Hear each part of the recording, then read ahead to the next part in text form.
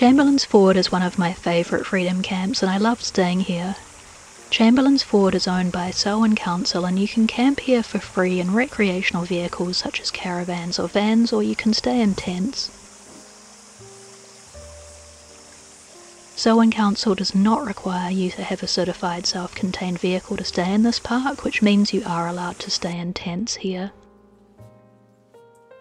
Because certified self-contained is not a requirement, you can also use your solar shower outside here, but do ensure you do this away from the river so that soap doesn't wash into the river.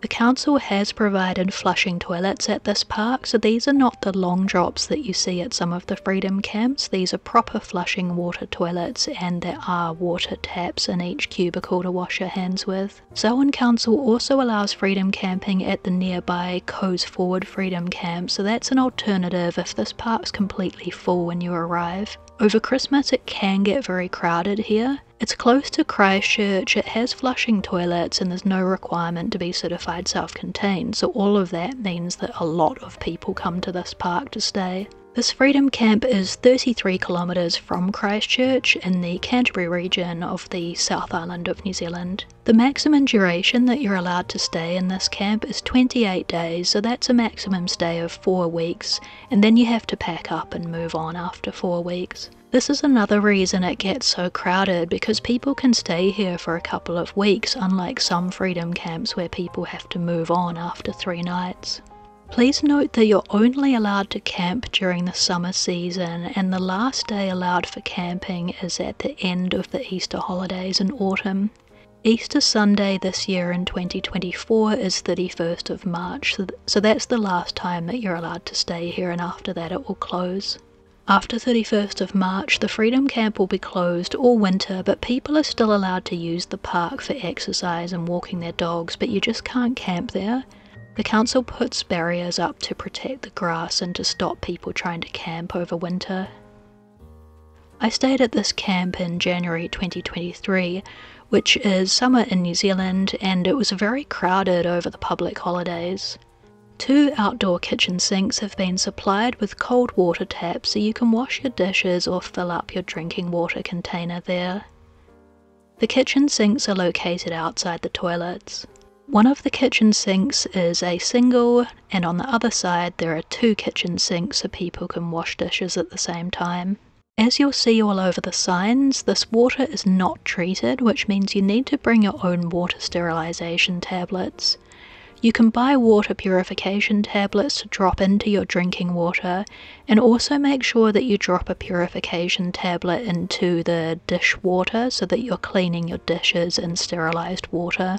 Aside from the water taps located on these kitchen sinks, you'll also find 2 cold water taps located in the camping area so you can fill up your caravan water tank directly from those. One of the water taps has a native New Zealand Hebe bush next to it.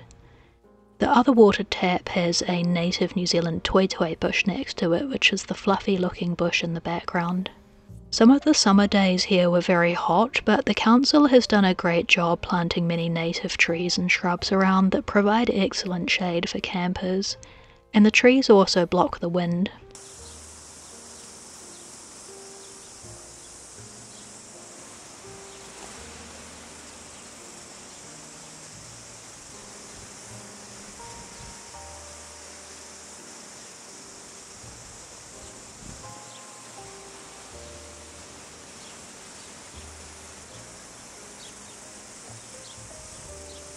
Rubbish and recycling is available.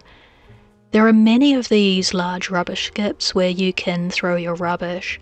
Just make sure that you don't park your RV or pitch your tent in front of these skips, as the rubbish truck does come along every week to empty these, so just make sure that you don't block his access.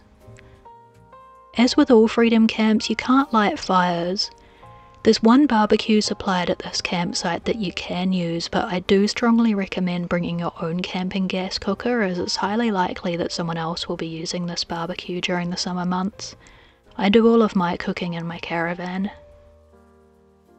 While this is a freedom camp, the council greatly appreciates a gold coin donation, as it helps them to maintain this park and the toilets, water taps and barbecue area. A gold coin donation means either a $1 or $2 coin, and that's for every night that you stay at this camp. Please don't forget to pay your donation, as the council has made a big effort to maintain this freedom camp for families to enjoy their summer holidays. Many regions in New Zealand have shut down their freedom camps as the cost the government is paying is so much, so please don't be a bludger. Do the right thing and pay your gold coin donation if you do stay here. You are allowed to bring dogs to this park, but it's a good idea to keep dogs on a leash to protect others. If you choose to camp near the bridge, just be aware that the traffic might be a little bit noisy at night time, so I personally camped away from the bridge. As with all campsites in New Zealand, no noise is permitted after 10 PM. These campsites are for families, and the children need their sleep after 10 PM. If you do hear people partying and drinking after 10 PM, then do call the police, as that's antisocial behaviour in a public park, which is illegal. The park was mostly quiet after 10 PM, but I did have some problems with a group of rude young German tourists who were standing outside the caravans making a lot of noise at 11 PM. I spoke to them about it and they were rude and stupid and self-entitled, but they did eventually leave. If you are a rude tourist who breaks the rules and you're thinking of coming to New Zealand, please just don't come here, because you're ruining the summer holidays for everyone, and we just don't want you here in our freedom camps.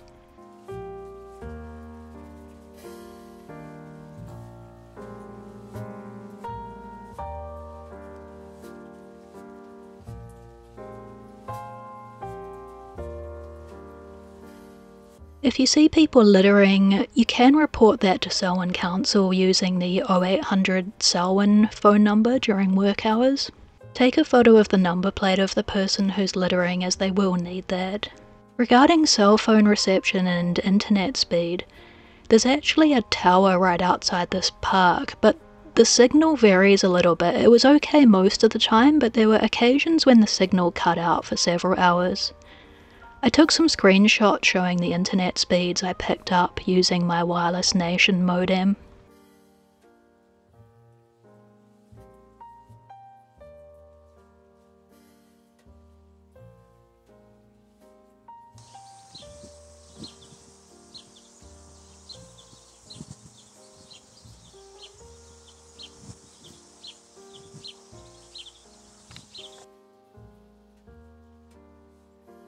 If you need a supermarket, you'll find supermarkets in Leeston, Lincoln and Rolleston. I always went to Leeston because Lincoln has no dump station and Rolleston's dump station has closed down. Leeston is only 10 kilometres away, and I was able to use the dump station there as well as the supermarket. They also have cafes and a library, which I sometimes visited on rainy days, as the rain can be a little bit annoying on my caravan roof. The Leeston dump station is on Station Road, and you can offload your grey water and toilet cassette there.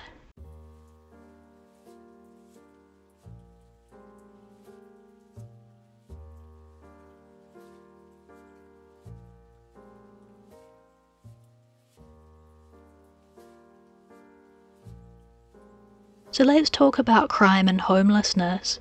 There was one very suspicious looking rough man with missing teeth who approached my caravan and said he wanted to look around my caravan, as his caravan had a broken water pump and he wanted to look at mine. Criminals use all sorts of excuses to gain entry into people's houses and caravans, and that was probably the craziest excuse I've heard yet. I told him no, and he walked back to his beaten up old car in a huff, but I didn't see him again, so luckily that was the end of that, and I did report it to the council and they did take that seriously. Regarding homelessness got out of control in New Zealand during the COVID lockdowns because Jacinda locked down the country for 2 years, which destroyed the economy and a lot of people lost their jobs. I saw about 5 different RVs parked here where people were clearly living in the park. I stayed here the full 28-day maximum limit over summer, and the people in those RVs were definitely living in the park. I never saw people living in parks like this before Jacinda was in power, so this is all new in New Zealand.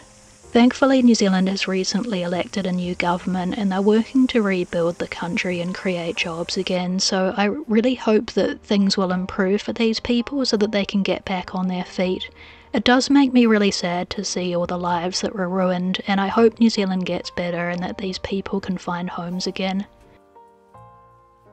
Have a wonderful holiday. Bye.